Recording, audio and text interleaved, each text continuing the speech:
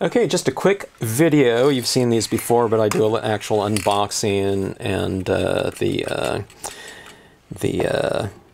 placement of the comfort grip on this can. And I'll talk about that a little bit, and we'll see these scenes kind of transform, you know, before your eyes in the upcoming segment where I kind of spray these a little bit. So, yeah, always a nice kind of a beneficial part of the process in kind of protecting and I don't know, maybe beautifying the scenes a little bit more in terms of kind of the resurrection of some of the intensity and values of the inks as they look when they're freshly applied.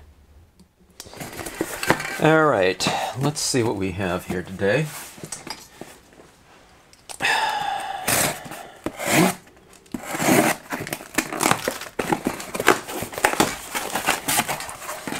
I have my gloss, Krylon UV resistant clear. I've been using this a lot lately with a lot of scenes that I needed to spray and protect and seal.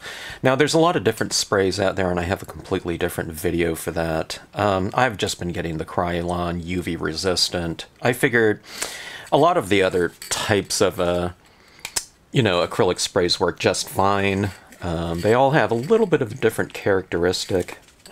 Tough time getting this off. Am I doing this? Oh. Pinch and pull. Okay. Pinch and pull. Easy enough. Should read it. But I just figured the UV resistant is just going to have one extra quality to it that can potentially, you know, be beneficial to my pieces. I don't really display my pieces. I feel that, you know, most dye-based inks are going to be not quite what they call light fast, and that's resistant to fading when exposed to, say, sunlight, you know, or other types of lights, I guess, primarily sunlight, though.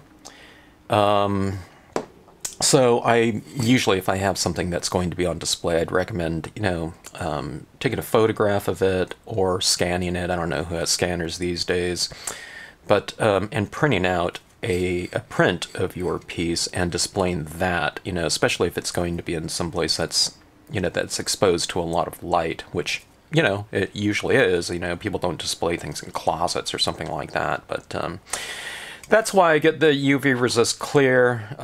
There's a lot of other ones that I like, though, and in a pinch, you know, I've been in places and I've used things like, you know, hairspray or whatnot. Okay, but anyways, these types of cans are really great. If you're using them a lot, I recommend these types of holders. They go by different types of names. This one's by Rust-Oleum. You can just type in something like a... most paint stores would sell this type of thing where they have their spray paints or their sealants or their, you know, I don't know, varnish, you know, that varnishes, those types of areas, but this one, I don't like this top here too much. Sometimes I get confused as to how it kind of goes onto your can, but you just basically just kind of pop it on like that. Sometimes it's hard to get off, which I guess is the point. This one has this little kind of door here, maybe just to avoid, you know, possibly having it in the wrong direction or something like that, but they all basically just pop on, and this provides a really nice, comfortable handle to spray with, okay? I feel that it gives me a kind of a smoother coverage. I don't know, maybe just for the very thing that I'm not kind of holding this down. I mean, it really should be the same thing, but I don't know. I guess just the very nature of this right here kind of gives me I don't know, a good hold on it. And sometimes when I'm spraying too, kind of that mist is going everywhere and it kind of starts getting all over my fingertip, especially if I'm doing several scenes at one time or whatever project I'm utilizing with this. So, I don't know. And then, I don't know, these things last quite a while. I don't have one for every can that I use, you know, of different things. We use spray paints here at the house. You know, my kid has some projects and whatnot. I usually just have one or two of these and I just pop them off. Let's see. See, sometimes getting it off, it's harder than putting it on. My last one just kind of, yeah, see, it just kind of comes off like that, so it just kind of pops on and off like so. I might be doing it wrong, I don't know. But it'll give you some good coverage. Okay, let's take this outside. It's really breezy right now, and it's really light, but we'll spray some pieces with this, and I don't know. We'll take a look and see what this looks like. Okay, this is not great conditions to be spraying this under. It's very breezy, but I found a little area on the side of the house that's semi-protected, but I'm getting all this stuff, kind of dust and little, I don't know, what was that, like insect wings or something like that blowing around. Okay, when you get your can like this, you want to really shake it up and get the binder and whatever that medium is, you know, the acrylic, to really mix up initially. Okay, don't shake it by this handle here, otherwise this handle's, you know, might be compromised in terms of the structure of this, and this might break, you know, not doing it the first time, but just kind of over time. So hold it by the can and really kind of shake that around. Get this aligned up right here and make sure that's not like that or something, you know, get it aligned up with the opening of the spout there, if you can see that right in there. All right, let's spray some of these and let's take a look. Oh my God, I hate this wind here. Let's do this one first here. This blue one. This one can really stand to get a kind of a invigoration from what this spray can provide. All right, let's see here. Get this aligned so you can see. Let me go halfway and let's see if we can see a difference between one side that's sprayed and the other side that is not. Get it flowing. Okay.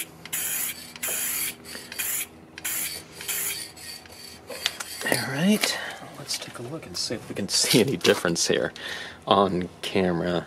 Okay. God, that's so reflective. It's very bright out here too. Okay, let's see. Can you see that right there?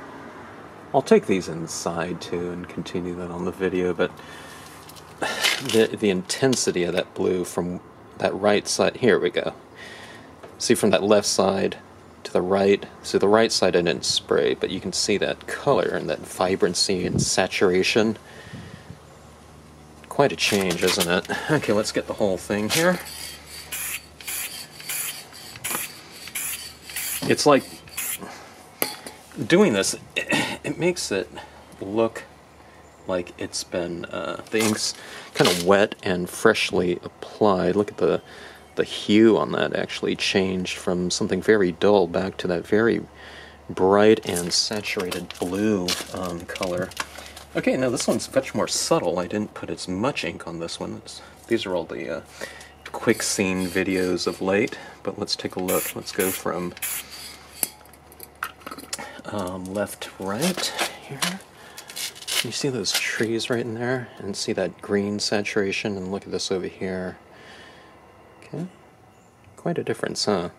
Even when in the ink layers are very, you know, subtle. Well, not subtle, but there's a less saturation on this piece. But, you know, when we're talking about the reinvigoration of inks and the value and intensity of them, we're talking about a lot of different aspects of the ink coming back out,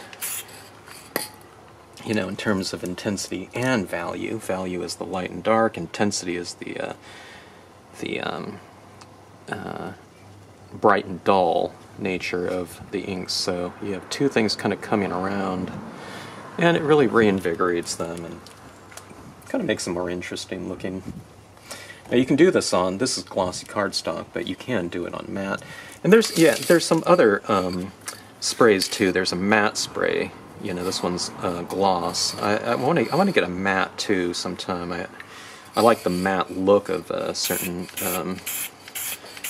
applications. Okay, I'm not going to do right and left on here. I think you get the point.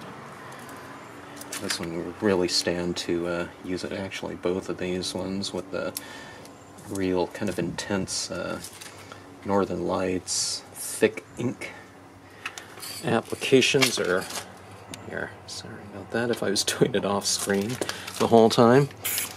I just want to get out of here, get out of this thing. It's wind is kind of tossing my pieces around. And I'm spraying about 8 inches away from the cards, so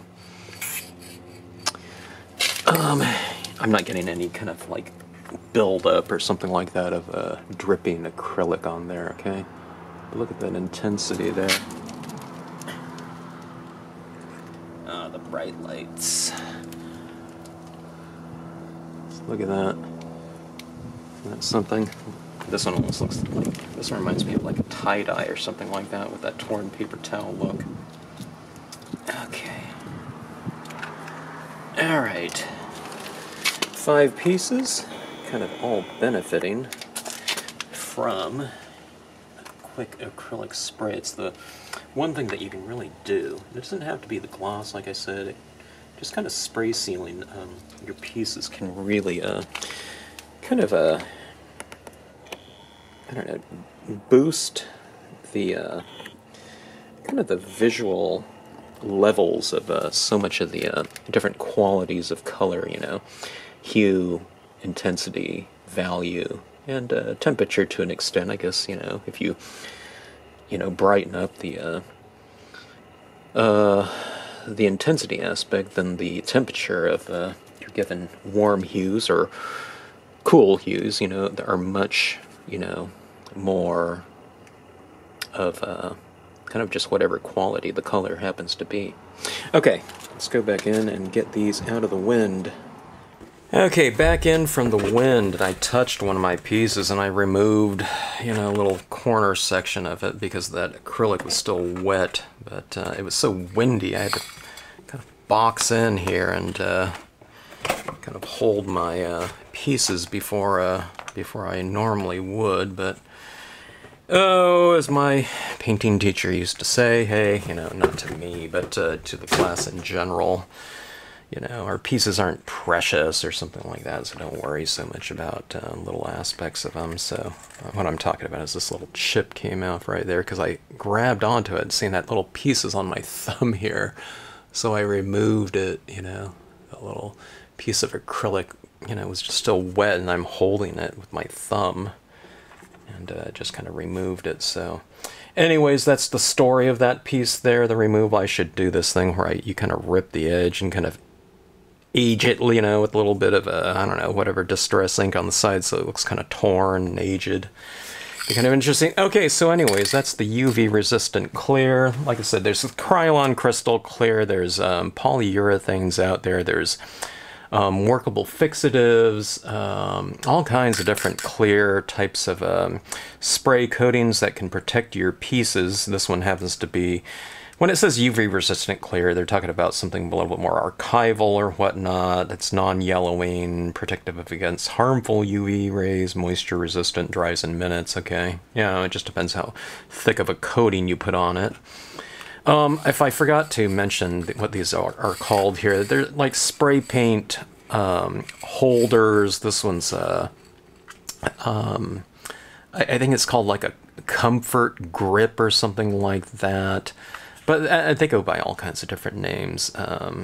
I don't know, spray holder, you know what I mean? If you just enter any of those kind of search parameters, you'll find them if you're looking online. But like I said, most hardware stores where they have their spray paint section will have these, and they're very inexpensive and they last for quite some time. I've had a couple that broke, you know, but we're talking about over years of use and whatnot. So like I said, you know, shake up your cans from the you know, the can part of it and not by the holder part, you know, if you want them to last a little bit longer. And they're very convenient to use, and I'd recommend having some of that. I always recommend to people to, you know, spray your pieces. I think just the intensity and vibrancy of the inks really comes out. Even if it doesn't look like it's faded, I do think that you'll kind of boost the colors in terms of that ink, you know, that value and the intensity, especially of the pieces.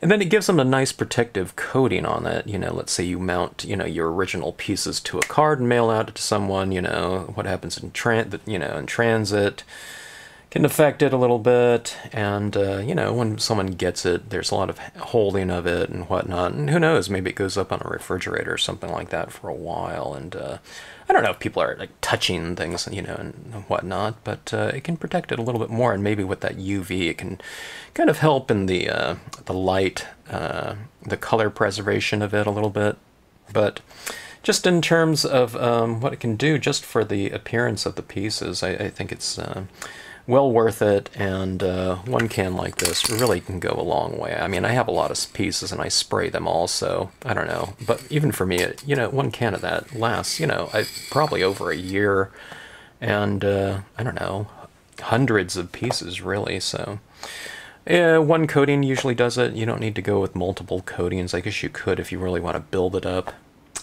into a thicker kind of a finish, but just kind of don't do it at one time, you know, just give it some, you know, different layers, otherwise there can be potential for getting a little bit of buildup and kind of a, you know, like a three-dimensional little droplet on it that it's dried. Not that it really shows or anything like that, you know, unless you kind of hold it up and take a look, you know, like that, but I don't know, you know, you just assume have it kind of flat.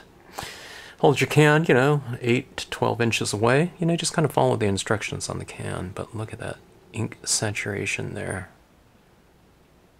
It dried dull, okay? I mean, it looked okay, but it dried a little bit dull in comparison to that. But look at those stars up there, too. And how those really kind of stand out now a little bit more by having the intensity and everything and values of those inks boosted up by the that saturated application of it. It's a little bit less apparent on the cards where you don't use quite as much ink, but even so, like I said, for something like this, the subtle little brown tones in there really come about, or I don't know, show a little bit more when you spray it like that. So, all right. Hope the video came in handy for you. And I don't know, it's something that you might think about if you are in a hardware store, or you know, you haven't sprayed before and kind of are on the fence about maybe getting it or not. And this stuff does smell, so always do it outside, you know, let those scents dissipate. And I think there's some that are non-scented as well. I don't remember which one those were, but I do seem to remember having one type of can that said that, if that, you know, really bothers you too. But let them kind of gas off, you know, and breathing this type of thing isn't going to be good for you. So, okay, thanks for watching the video.